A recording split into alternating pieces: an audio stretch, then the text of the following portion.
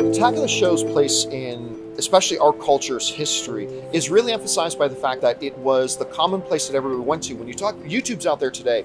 So amongst my friends, I can have 18 friends and we're all watching 18 different shows. At the time before YouTube was really prominent, we all watched Attack of the Show, right?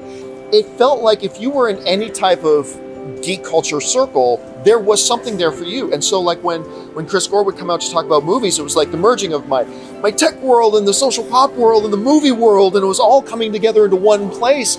It was, you know, serendipity in many ways. I loved it.